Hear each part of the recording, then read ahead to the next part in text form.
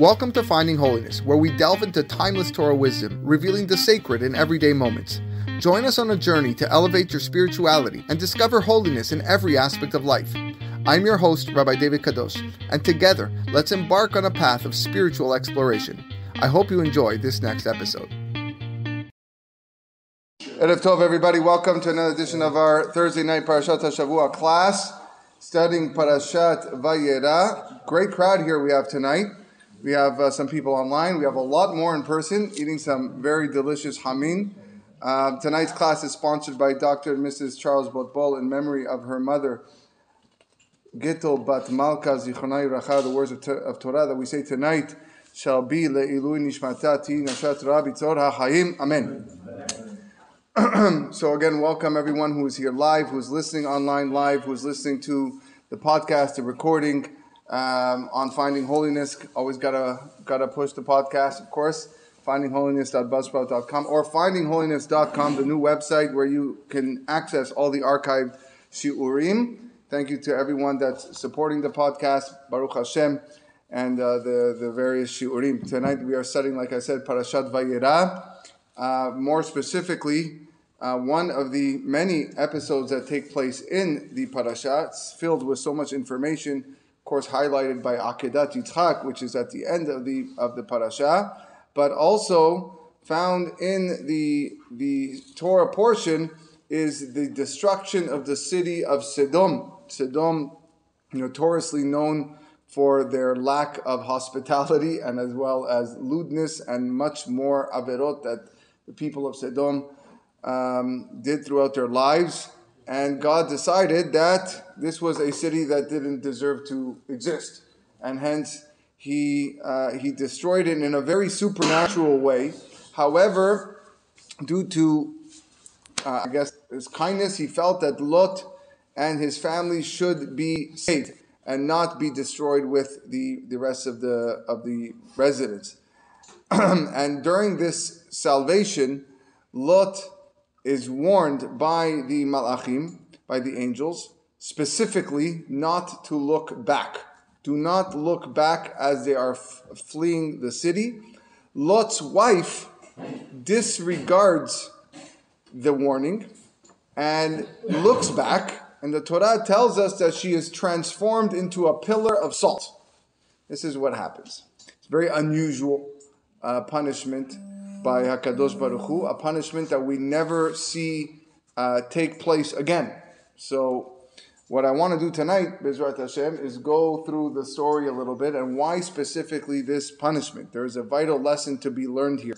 Lot adhered to the Malachim's strict warnings and was saved. The wife did not. There is actually a halacha in Shulchan Aruch. I don't know how many of you know this halakha, but there is a halakha that says, Haro'eh ishto shel Lot, someone who sees Lot's wife. Obviously, there must be somewhere a pillar of salt that was Lot's wife, and it's still there. Mevarech shayim, you say two berachot when you see this. Aleha omer, when you see Lot's wife, you say, Baruch atah Hashem Elokeinu melech haolam dayan ha'emet. That's the beracha you say for Lot's wife. Ve'alot omer, and if you see Lot, you would say, Baruch atah Hashem Elokeinu melech haolam, zocher hatzadikim. Hashem who remembers the tzadikim, the righteous. Now, the source of this berachat is in Masechet Berachot, Daf Nun Daled Amud Bet. The beracha of Dayan ha'emet is appropriate for Lot's wife. She was punished and she died. And the bracha for Zocher HaTzadikim is appropriate for Lot. Why? Because he was saved in the merit of Avraham Avinu.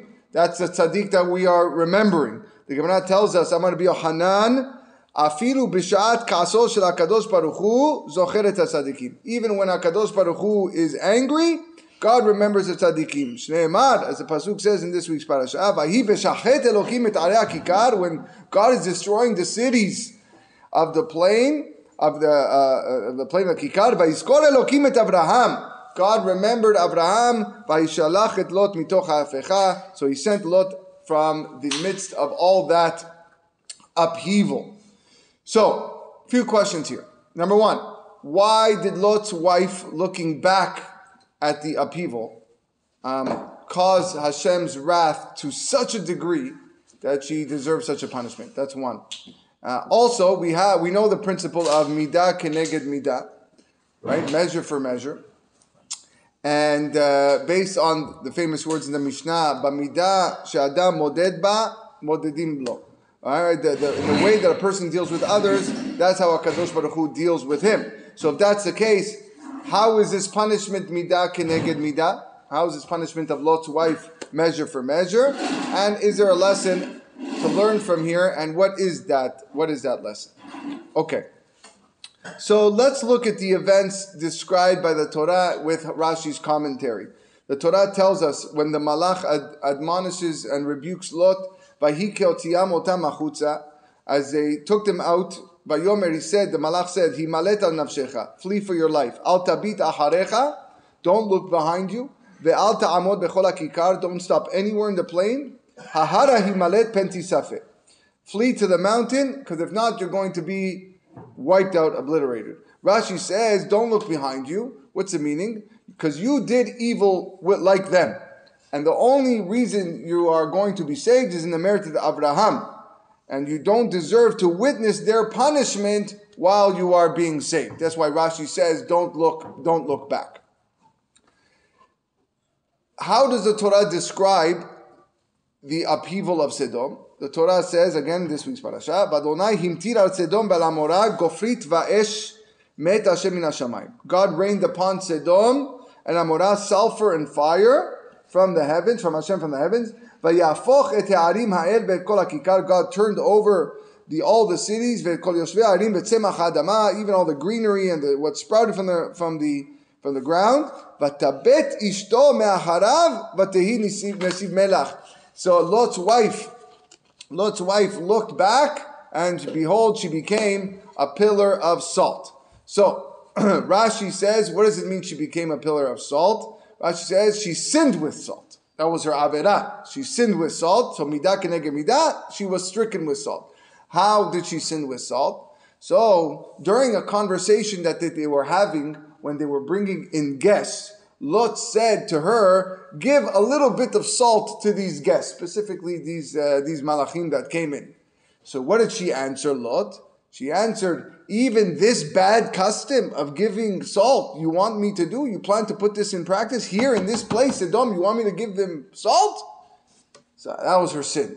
So because Lot said, give them salt, she said, I ain't give them salt for. That's not a minhag here. It's not the minhag of the makom. And therefore, that was her sin. She got punished with salt. So, the text said that she got punished because she looked back. She was told not to look back. She looked back, she got punished. So why does Rashi say that she was punished because she refused to give the guests salt? Which one is it? Because she looked back or because she refused to give the guests salt? So, the Chachamim say it's really both. She was punished because she neglected to hear the Malach's command. However, at the same time, she warranted that specific punishment because she didn't want to offer the guests even a little bit of salt. And we're going to get to the significance of the salt as we go in the shiur.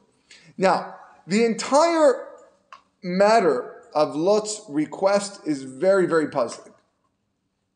Especially the one concerning the salt I'm talking about. Firstly, she already agreed to give the malachim food. She agreed. They're sitting down at the table. So they have some sort of meal. The pasuk actually says, "Vayas lahem mishteh umatzot tafa ve'ochel." He made for them a mishteh, and he gave them matzot. So if that's the case, why did she refuse to give them a little bit of salt? If you're going to refuse hospitality in general, don't welcome them, don't give them anything. But you're already providing them matzot tafa, you have them the bread on the table, give them a little bit of salt. Why is she refusing the salt? Okay. Second, the pasuk says that Lot gave him the meal. Why didn't Lot give him the salt? Right? Why he had to tell the wife to give the salt? If the salt was such an important thing, have Lot give him the salt. And third, her punishment being transformed into a pillar of salt doesn't really seem to be midah keneged midah. You're not going to tell me that she's going to die and turn into a pillar of salt just because she lacked to give a little bit of salt on the table. Like, it doesn't seem to be commensurate with the mere refusal to give them some salt. So it says Rav Pinchas Friedman, who we speak about every Thursday night, most of the time, an unbelievable chidush.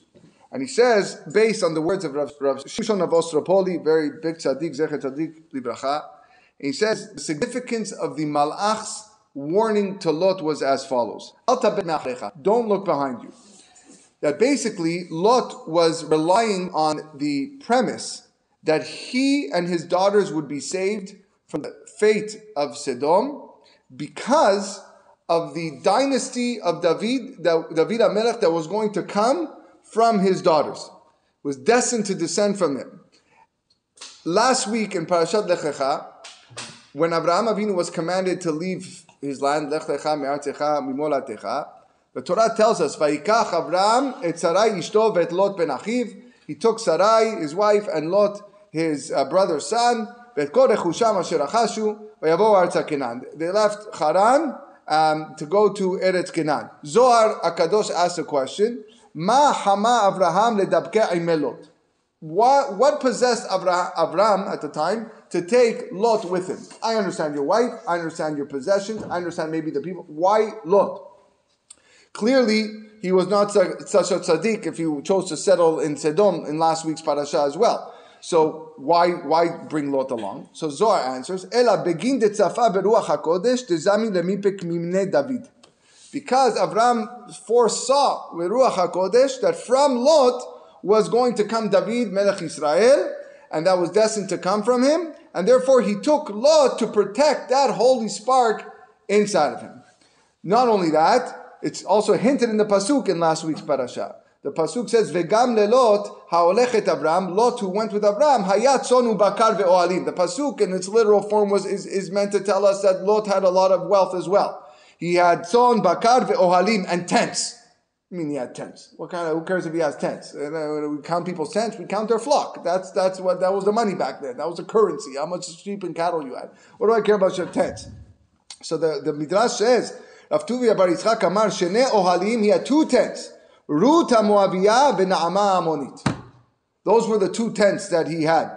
The kavatei kum kachet ishtecha u'shnei benotecha nimsaot. When the pasuk says in this week's parasha, take your wife and your two daughters who are found amongst you. Who are these two daughters? Shtei metziot Ruth HaMoaviyah ve'Naamah Moavit. These are the two great descendants that were going to come from Lot, and hence that is also hinted in the pasuk. Matzati David Abdi in Tehillim. I found David my servant. Hechan metzativ. Where do I find him? The Midrash says Bistom. I found David in Sodom.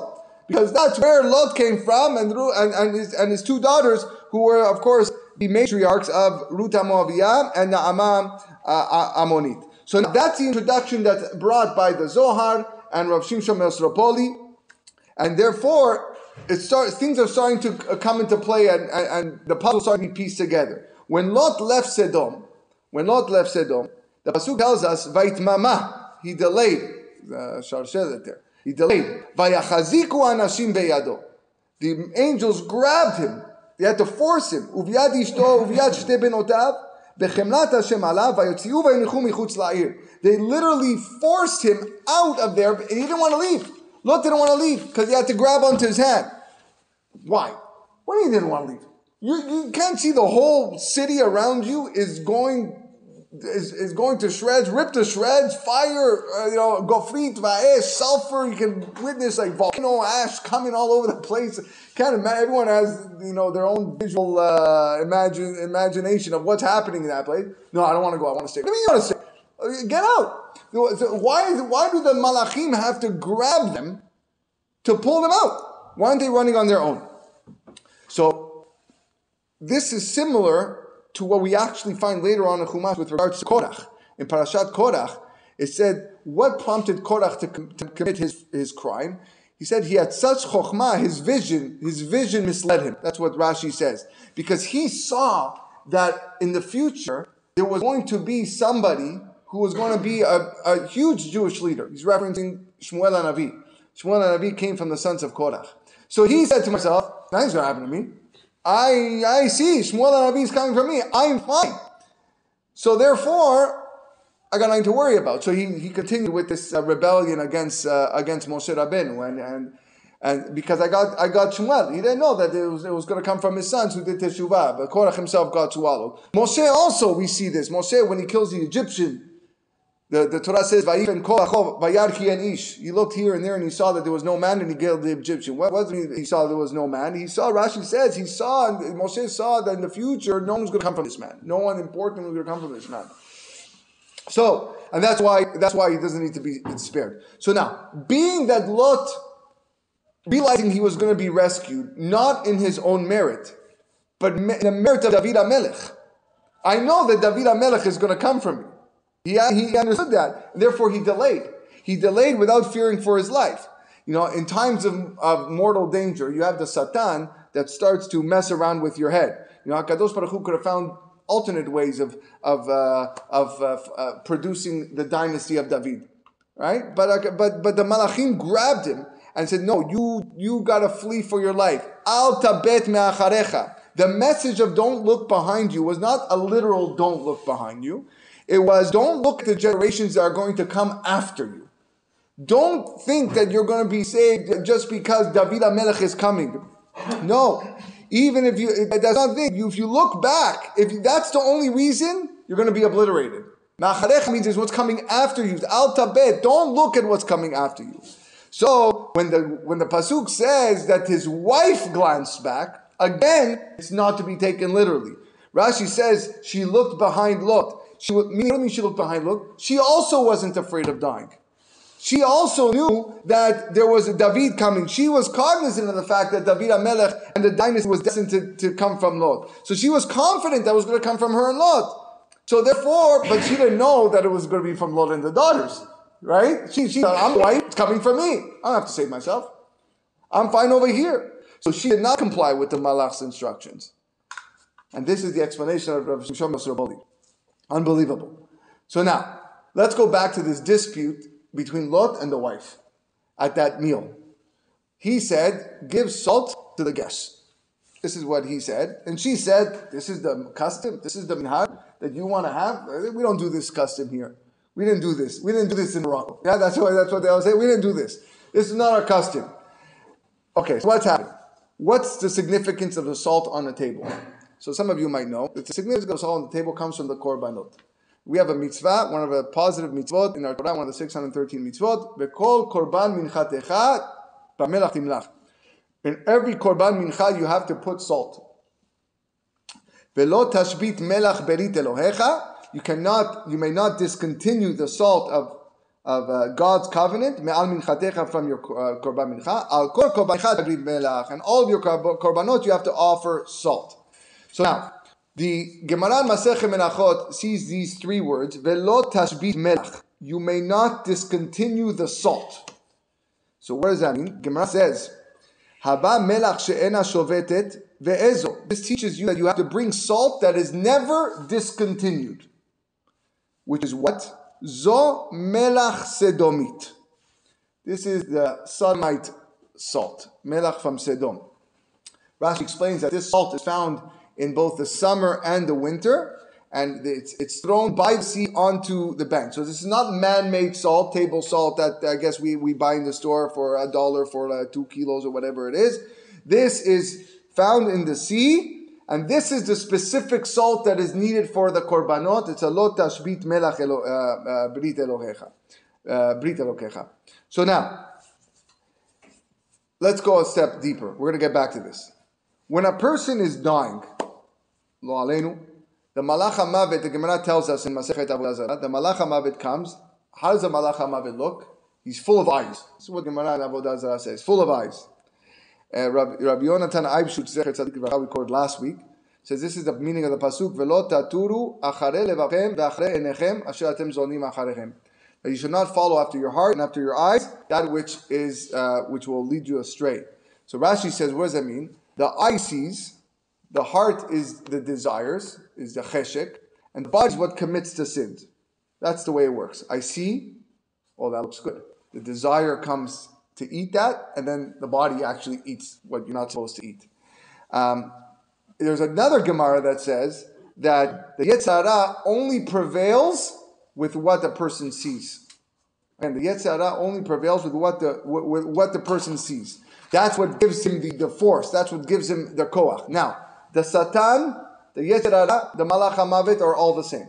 They're all the same being. That's brought down in Gemara Masechet Ba'abatra.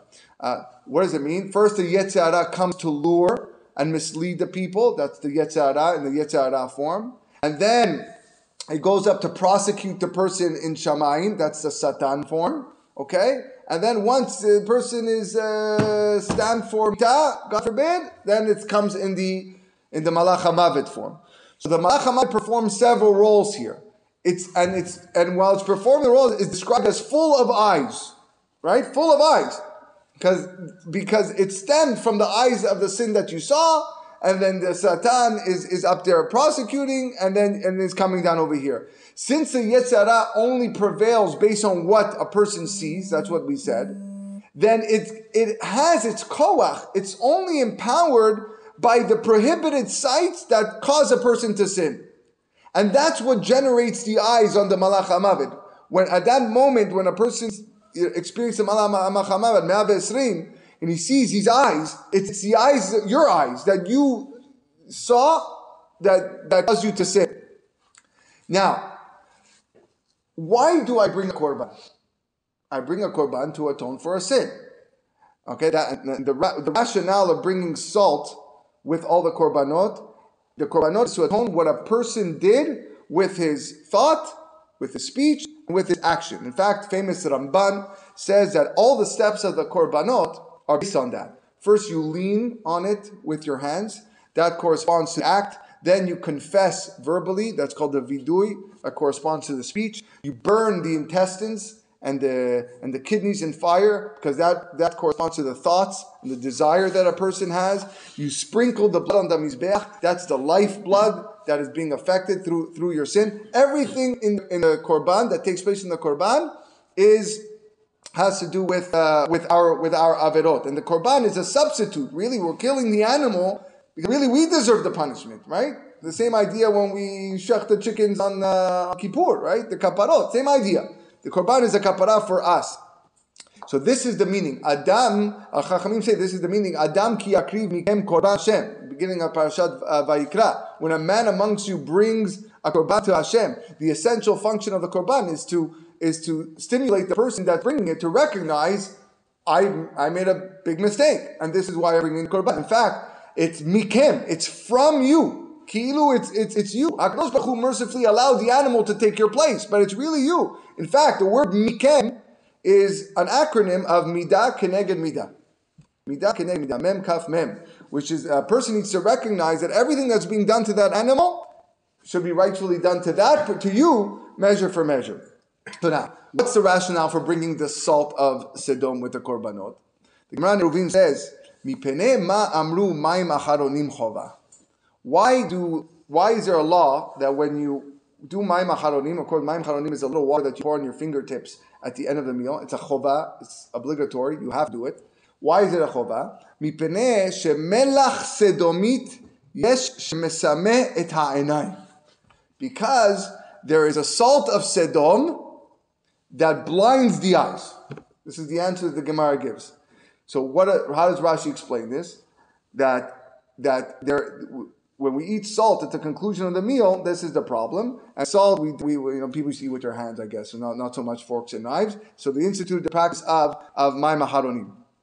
And this is why we bring Sedom salt for the korbanot, because it symbolizes to overcome all the influence and influence of the Yetzer Hara by safeguarding the kedusha of my eyes. This is what it is, and that's why Dafka says yes, melach sedomit yesh shemesameh et ha'einayim, that blinds the eyes. That it specifically used that term, meaning it's not going to be necessary to seek atonement for through the korbanot, okay? But rather, I'm bringing this salt. What we're saying now is that this mayim haronim is in a way taking place of the korbanot. That salt that was supposed to be with the korban, that symbolized that we have to blind ourselves from things that we are prohibited to look at. This is maybe why HaKadosh Baruch Hu created this type of salt in Sedom. The people of Sedom were very evil. Last week's parasha, the people of Sedom were exceedingly wicked, and sinful to God. You learn about their wickedness based on something we see very carefully in Pasuk. In Pasuk before that, it said, Vayisa Lot et Einav. Lot raised his eyes. This is last week's parasha. Vayar et kol kikar Yarden. This is after he split with Avram. He raised up his eyes and he saw the entire plain of the Yarden. That it was all watering. Before God destroyed Sodom and Amorah. Rashi says here on this pasuk, why did Lot choose the vicinity of Sodom and Amorah? Because they were immersed in lewdness, in arayot.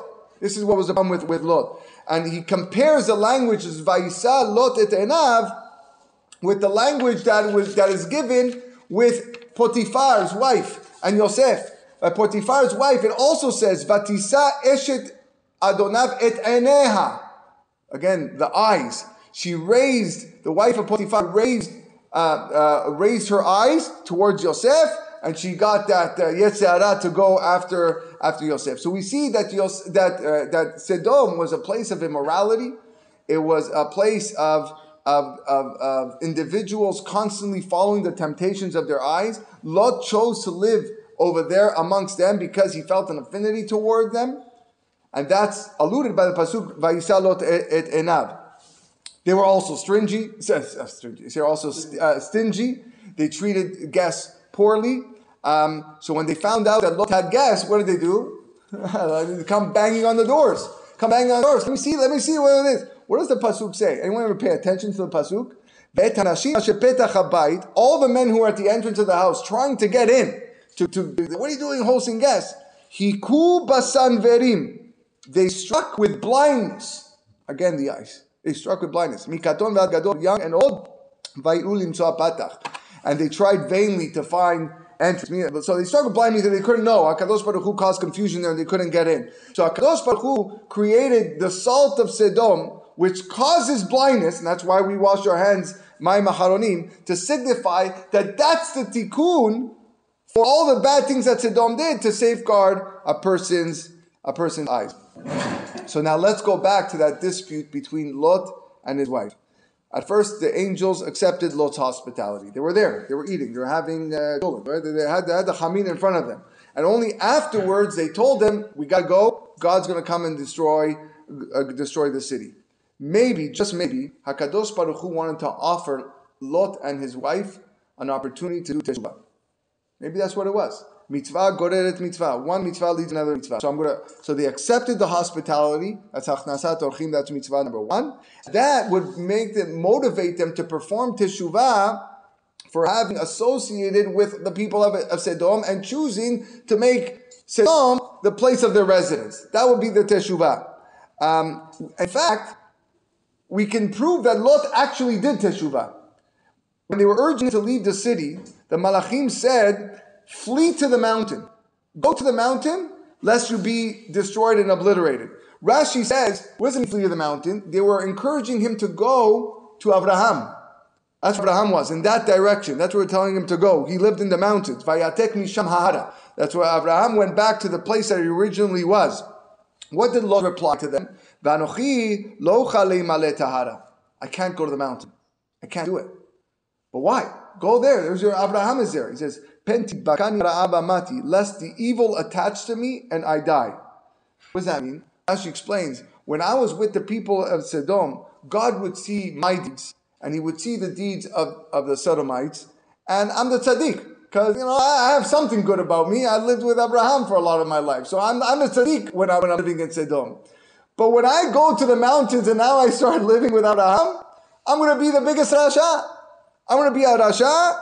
And tidbakani hara'a v'mati. The evil will attach to me, v'mati, and I'm dead. And I won't survive. So therefore, the malachim forced him to do some sort of teshuvah, to do vidui and confess all the things that he did. Another thing of teshuvah that we've spoken in our classes in the past, with regards to teshuvah that preceded Lot's salvation, but we spoke about David. The rabbis tell us in Masechet Avodah Zarah, Lo David Ra'ui Leoto Ma'aseh. David was not deserving of that Ma'aseh with Bathsheba. And I know some people might have some issues over here with what we're going to say. There's a big discussion over here. But basically what the Gemara says, it was ordained from above that David had to fail with Bathsheba. Why? The Gemara says, in order so that a path of teshuva, a pathway of repentance for all of Am Yisrael is created. Now all of Am Yisrael can emulate the teshuva that David did through watching him, regret what he did with Bathsheba. David is the role model. So we see what he did, and now, so that's what was all ordained from above. So David HaMelech is who provided a form of atonement and rectification for all types of sin. So now, what are we saying now? It's impossible to save Lot. Lot is the forefather of David, right? That's where David comes from. It's impossible to save Lot until he was motivated to do teshuva. In the merit of Lot's teshuva, David, who established and demonstrated the path of teshuva for all of Klal Yisrael, is going to descend from him. And hence, the Malach tells Lot, don't look behind you. I don't want you just staying here and remaining status quo because you got David in front of you in 10, 15 generations from now. You have to initiate the teshuva process. It's got to come from you. And that's how David is going to be able to do the teshuva. So don't look behind you. The Malach wanted to understand that Lot had to first fulfill the teshuva. Otherwise, if you don't fulfill teshuva, if you don't do teshuva, David will not descend from you. And therefore, you won't be saved from Sodom. So now Lot goes to his wife, and he tells her, give him a little bit of salt. He was hinting at her as well not to look towards the future, not to assume that you are going to be saved in merit of David HaMelech without performing teshuva. He was asking her to do and perform a very symbolic gesture. By bringing the guests a little bit of salt, she would show them, she would demonstrate that she's not relying on the future. She's not thinking that I'm going to just count and bank myself on David for the reason of my salvation. But rather, that little bit of salt, what does that resemble? That resembles the salt of Sodom that prevents her eyes from seeing future events. For her eyes, it's acting as blinding of things that you shouldn't be seeing in the future. And therefore, she would be motivated to do teshuva. We need you to do teshuva to be saved from all this balagan that's about to happen in this city. But what does she respond? You want me to do this custom? We don't have this custom in this city. This is not this bad custom we don't do over here. In other words, what was she saying? You got it wrong, Lot. The whole reason why we came to the city in this first place is to be enticed by the things that they show, so that we can look with our eyes with lewdness and promiscuity and all the horrible things that our eyes can see. That's the reason why we're here. We love the nonsense of olam hazeh, of this world. We don't think that we're going to be punished. We're not going to be punished. We have David in the future. He's coming. He's descending from us. Why all of a sudden you're asking me to give him some salt? Why are you going to tell me to give a little bit of salt of Sodom that blinds the eyes and shows everybody that we're not counting on the future? Lehefech. And that's exactly what she did. She ignored the warning of the Malach and Lot's request to give some salt. She not look at the future. And what does the pasuk say? She looks back, and she turns into a pillar of salt. She did not rush to leave Sodom. She did not rush to perform teshuva, and hence her punishment is midah keneged midah. It is measure for measure. She was transformed into that pillar of salt that blinds the eyes to indicate that her main flaw, her main mistake, was that she looked at something which was prohibited, which was the future, when she should have blinded herself. So the two reasons that we gave for Lot's wife's punishment really coincide with each other beautifully. The Torah tells us that she was punished because she failed to listen to the Malach's warning. The Malach's warning of don't look behind, and she did look behind him, relying on the fact that it would be the Malchut David that would descend from them and is going to protect them. That's what she thought. And Rashi then says that she was punished for not also giving her malachim guests, her heavenly guests, a little bit of salt. She refused to behave like the salt that was going to blind the future, ignoring the fact that the dynasty of David would descend from them. And in fact, there's actually a beautiful connection in Tanakh between the the Brit of David, the covenant of the dynasty of David, and the covenant of salt. Look at this pasuk in Divrei Yamim. V'halo lachem lada'at. Surely you should know, Ki Hashem Elokei Israel, that Hashem, the God of Israel, Natan mamlacha le David, gave sovereignty to David, al Israel, over Israel, le'olam, forever. Lo ulbanav, to him and his children, berit melach, a covenant of salt. You read this pasuk. What's a covenant? What typo? Autocorrect.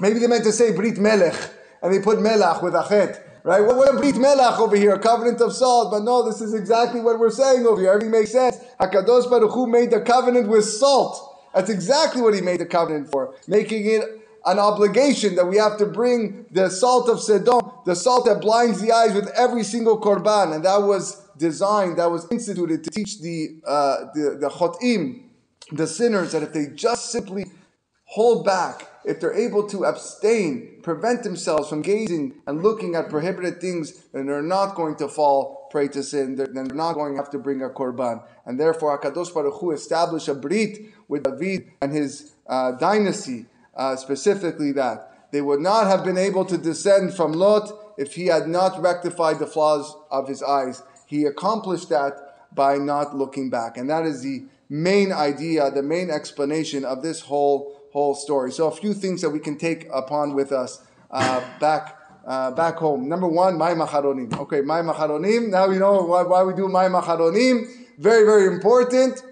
You might think, come on, he's not really cleaning my hands. I can go to the bathroom, I can go to the kitchen sink and wash with soap, and the hand sanitizer could be a lot more clean than the little Mayim Acharonim. It's not about that.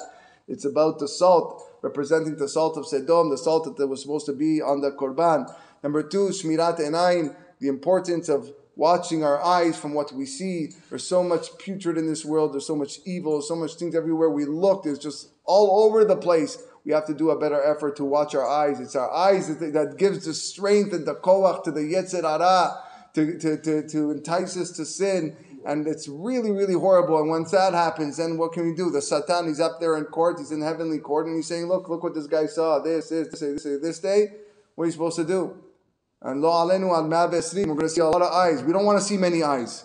Right? When it comes our time, after 120, maybe we want to see one eye. Or maybe we don't want to see more eyes. That's bad news. So Shmirat Einayim, right? And last but not least, of course, probably the main lesson is worry about what you're at now. You have a commandment, you have a mitzvah, an angel's coming and telling you this is what you need to do it. Don't worry and focus on what's going to be in the future. I'm not going to do this because I know what's coming. You don't know what's coming. You don't know what's coming, and you don't know what purpose you need to serve right now. HaKadosh Baruch Hu is giving you instruction. Sometimes it's through an angel. Sometimes it's through your friend. You got to find those signs. You got to act on it. You got to work on it now for the present. And once you do that, only beracha will come. Thank you, everybody, for joining.